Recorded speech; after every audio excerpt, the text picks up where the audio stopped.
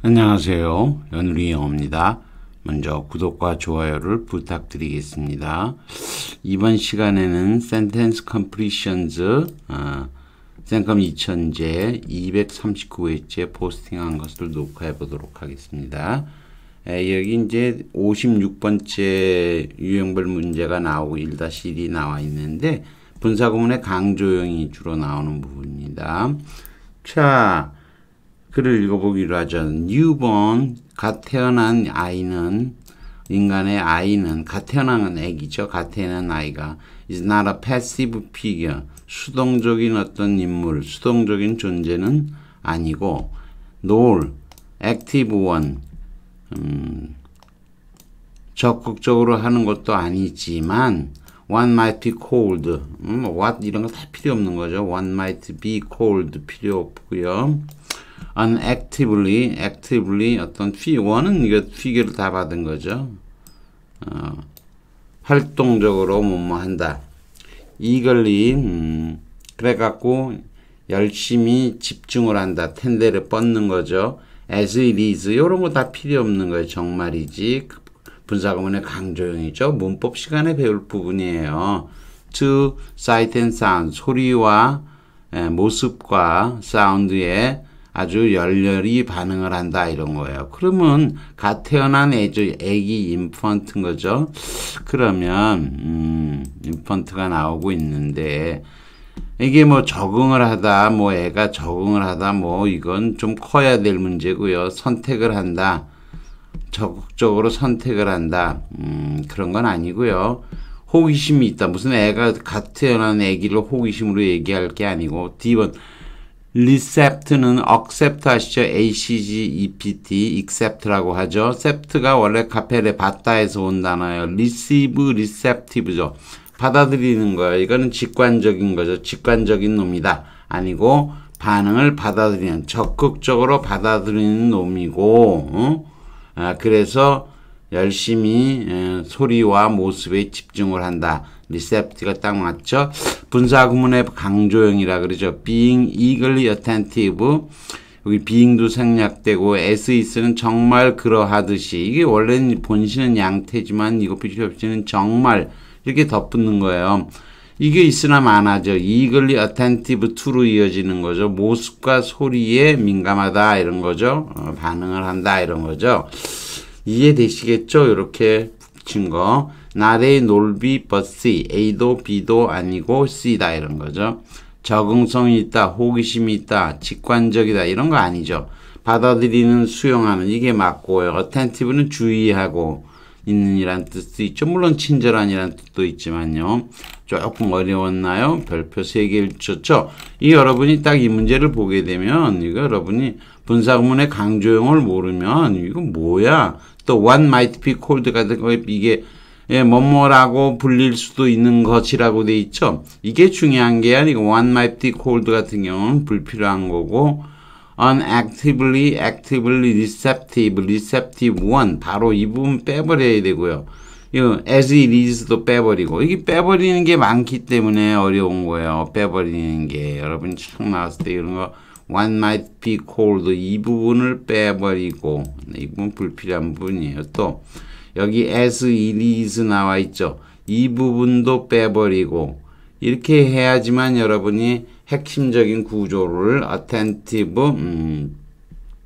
attentive to로 바로 이어질 수가 있는 거예요. 그리고 요것도 이 one might be called 불려질 수도 있는 거. 이게 뭐 불려질 수 있는 게 필요한 게 아니죠. 또 A도 아니고 B도 아니고 C다. 뭐뭐인 거 C다. 이거 바로 연결할 줄을 알아야 돼요. 그렇기 때문에 별표 3개를 준 거예요. 여러분이 이 분사구문의 강조 문법 시간에 많이 배우는 건데 저의 강의에서는 많이 나옵니다. 근데 여러분은 잘 이걸 몰라요. 모르면 이게 도대체 문장 구조를 못 잡고 문제를 못 풀게 되는 거죠. 해석이 안 되는데 뭐 어떻게 뭘 집어넣을지 어떻게 알겠어요. 자, 내려가 보죠. 내려가 보면 1196번이죠. 이것도 마찬가지죠. How could words combined 이것도 individually는 끼어 있지만 사실 individually도 뭐 무시해도 괜찮아요. as 다 빼버리면요. confined to예요. 정말이지 개별적으로는 정말이지 사전에 특정화된 어떠한 의미죠. 사전에 어떤 의미가 있을까요? 불분명한 거. 이건 뭐 조금 컨벤셔널 관례적인 거, 불가능한 오래된 precise. 이게 많이 정확한 의미가 그 정확한 의미가 포함되어 있는데 그게 how could words eventually come 그리고 when combined in groups 이거 뭐 이게 그룹으로 결합이 됐을 때는 come to create obscurity 모함을 일으키고 또 actually prevent 생각이 전달되는 거 생각이 뭐뭐되는 거를 막는다 이거 생각이 구상되어지는 건 좀 아니고 communicable은 전염이 되는 것도 있지만 전달이 되는 것도 있겠죠. 그래서 사전에는 이게 맞을 컨벤셔널보다는 이게 맞을 거고 생각되어진다 이런 것보다는 communicable이 맞을 거고 그래서 2번이 답이 되는데 역시 여러분이 여기 as they individually are 이 부분을 이렇게 빨리 탈락시킬 줄 모르면 이 부분을 탈락시킬 줄 모르면은 잡기가 어려운 거예요. 그리고 이 부분 이렇게 돼 있는 거 이 부분도 뭐 별로 중요한 게 아니잖아요. come to로 바로 이어질 줄 알아야 돼요. 그렇기 때문에 여러분이 어떻게 그럴 수 있겠느냐 이렇게 되는 건데 이렇게 중간중간 끼어 있어서 이런 부분들을 빨리 없앨 줄을 모르면 문제를 못 풀게 되는 거죠. 못 풀게 되는 거죠. 분사건의 강조형 combined as they individually are 이렇게 돼 있죠. words combined individually 원래는 이렇게 confined individually to a certain precise meanings 이렇게 돼 있는 건데 이 분실을 정말의 의미를 더하고 as they are는 무시하라는 거죠. be confined to 그리고 communicable 제가 발음을 잘못했을 거예요. communicable이 되는 겁니다. 그 다음 직원들은 complained 불만을 토론했어요. 안 좋은 내용이 나오겠죠. 불만을 토로하다면 비난의 말이 나오는 거죠. 이 경영진이 was focusing on short-term profit 단기적인 이익에 집중을 한다. 뭐뭐 하면서 이건 and로 보는 게 좋아요. disregarding the long-term welfare 회사의 장기적인 안녕에 대해서 좋은 거죠. 무시하면서 단기적인 것에 집중을 한다고. 그러면 어떤 거예요? 어떤 사람이겠어요? 당연히 주제에 나서는 원한의 증오를 가지고 있는 punctilious 꼼꼼히 다져는 우유부단한 myopic 이게 이제 여러분이 myopic 이게 이제 근시적인 거죠. 그래서 short-term 가까운 것을 근시라고 하는 것은 여러분이 가까운 것은 보이는 건데 가까운 걸로 막혀 있다는 거예요. 먼 것은 안 보이는 거죠.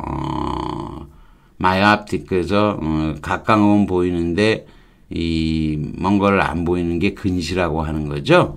그렇게 되는 거죠. 물론 여기서 y 대조 의미는 약해지고 and하고 비슷한다는 거죠. myopic 근시한적인 건데 그 my는 닫혀 있다는 뜻이에요. 시각이 닫혀 있다는 거죠. 그래서 가까운 건 보는데 먼 건 안 보이는 거죠. 이제 나이를 먹으면 또 이제 가까운 건 보이는데 먼 거는 보이는데 눈이 좀 더 좋아지죠 오히려. 그런데 이제 또 책을 볼 때 이 가까운 게 안 보이니까 돋보기를 써야 돼요. 저도 그래요. 여러분 이 글을 만들 때 제가 돋보기를 써가면서 합니다. 굉장히 어려워요. 참너 myopia 근시 rancorous irresolute 결단 있는 게 resolute고 not가 이는 IR은 뭐 IN하고 똑같죠. 우유부단한 거. officious는 자기가 마치 나서는 거 이렇게 원치도 않는 거를 제공하는 거. punctilious는 포인트하고 같은 거죠. 꼼꼼한 격식에 치우친 그런 뜻인데 이거는 뭐 그닥 많이 어렵진 않죠. myopic이라는 말 하면 그래도 되게 다만 while이 대조의 의미는 아니고 and하고 비슷한 뜻으로 쓸 수 있다는 것도 알고 계셔야 된다는 겁니다. 자, 여기까지 하겠습니다. 구독과 좋아요를 다시 부탁드리겠습니다.